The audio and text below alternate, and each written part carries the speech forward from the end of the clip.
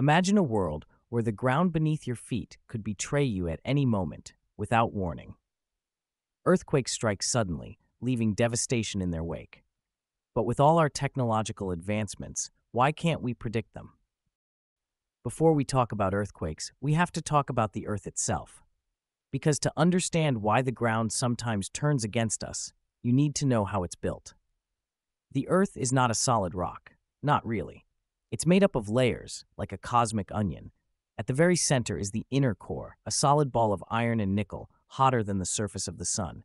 Surrounding it is the outer core, a swirling ocean of molten metal, generating Earth's magnetic field. Above that, the mantle, a thick, semi-solid layer of hot rock. It's not liquid, but it flows very, very slowly, like honey under pressure. And finally, sitting on top of everything, like a crust on a pie, is the lithosphere. The lithosphere is the part we live on, the continents, the ocean floors, the mountains, the cities. But here's the twist. The lithosphere isn't one giant shell. It's cracked, broken into pieces, like a giant jigsaw puzzle. And those puzzle pieces, they're called tectonic plates. These plates are massive, some stretch thousands of kilometers, and they're not stationary. They float on the layer just beneath them, the asthenosphere, a softer, more ductile part of the upper mantle. The asthenosphere is like a super slow conveyor belt. It moves the plates above it just a few centimeters per year, about as fast as your fingernails grow. But even that tiny motion is enough to reshape the Earth. Now here's where things get interesting. Where these plates meet, they interact. And those interaction zones are where earthquakes are born. These boundaries come in three main flavors. Convergent boundaries, where plates collide. One plate often gets forced under the other in a process called subduction. This builds mountains and pressure.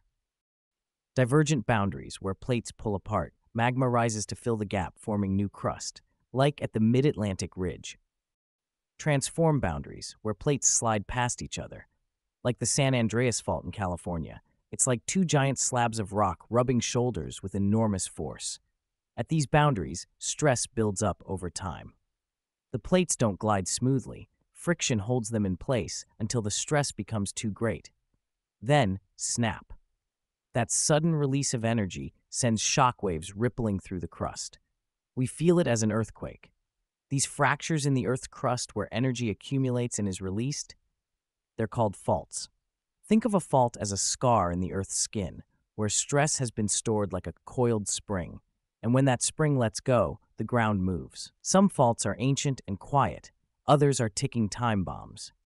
So to sum it up, earthquakes happen along faults. Faults exist at or near tectonic plate boundaries. Plates move because they float on the asthenosphere.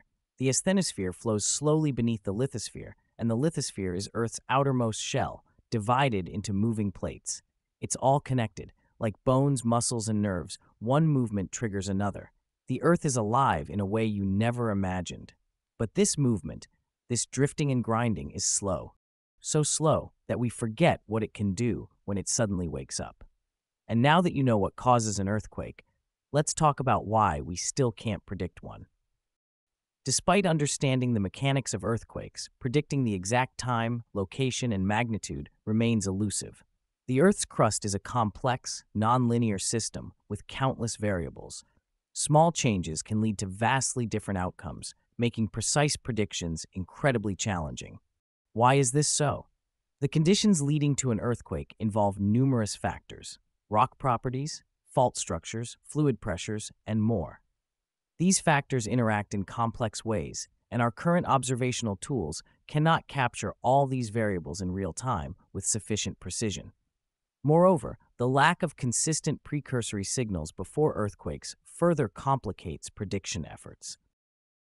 In 1975, Chinese officials evacuated Haicheng based on foreshocks, seemingly predicting an earthquake. However, the following year, the Tangshan earthquake struck without warning, resulting in over 240,000 deaths. These events highlight the unpredictability of earthquakes and the unreliability of precursors. How do foreshocks factor into this? Foreshocks are smaller earthquakes that sometimes precede a larger seismic event. However, not all earthquakes have foreshocks, and not all foreshocks lead to major quakes. This inconsistency makes it difficult to use foreshocks as reliable predictive tools. The lack of a consistent pattern means that relying on foreshocks could lead to false alarms or missed warnings. Recent advancements in machine learning offer hope. By analyzing vast datasets, AI models aim to identify patterns that might precede earthquakes.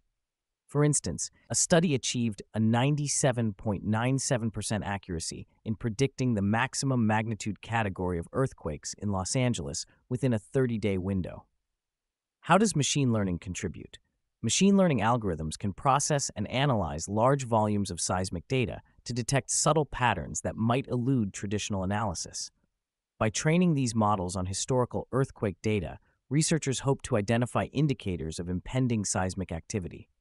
However, these models require extensive, high-quality data and are still in the experimental stages. While machine learning shows promise, it's not a silver bullet. The variability of geological conditions across regions and the lack of high-quality data limit the effectiveness of these models. Moreover, predicting the exact timing of earthquakes remains beyond our current capabilities. Why are these limitations significant? Machine learning models are only as good as the data they're trained on. In many regions, seismic data is sparse or inconsistent, making it challenging to develop accurate models. Additionally, the Earth's subsurface is incredibly complex, and our understanding of its processes is still evolving. These factors mean that, despite technological advancements, precise earthquake prediction remains out of reach. Given the unpredictability of earthquakes, preparedness is our best defense. Implementing strict building codes, conducting regular drills, and educating the public can significantly reduce the impact of these natural disasters. Beware of claims about precise earthquake predictions. Misinformation can lead to panic and complacency. Trust in scientific consensus and focus on preparedness rather than prediction. Earthquakes remind us of nature's power and unpredictability.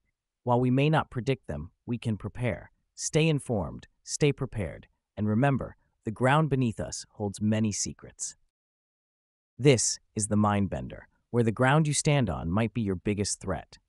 Subscribe, share, and keep questioning the very world beneath your feet.